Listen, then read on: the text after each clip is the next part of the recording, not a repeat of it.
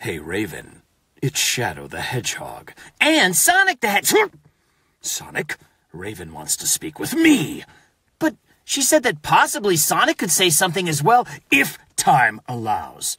But I really... Oh, come on, Sonic! I really want to... Silence!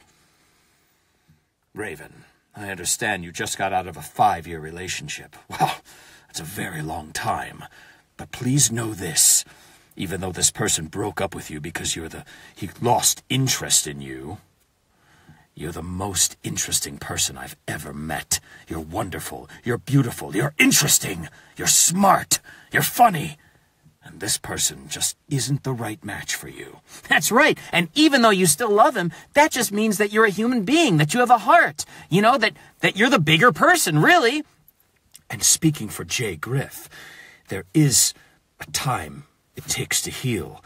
But after that time, when you eventually meet the person you are supposed to be with, you'll realize that this breakup was absolutely necessary. It's happened to Jay Griff several times. Okay. Sonic, we get the idea. But I just want you to know that you will eventually meet the person you're supposed to be with. Just like Jay Griff eventually met the person that he went on to marry and have kids with, and realized that if all those breakups hadn't happened before, that he never would have met the person of his dreams. Oh, wow. So romantic. Sonic? Sorry.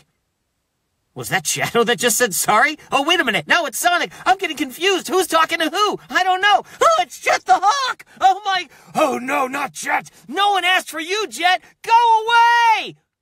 Raven, Jay Griff here.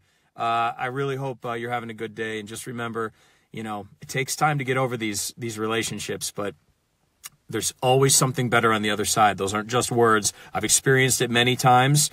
Every time I've had a breakup, I've met someone who I was so glad that I broke up with the person before to be with this person. Or in many cases, I was broken up with. But you eventually will meet the person who finds you the most interesting, delightful, wonderful person on earth.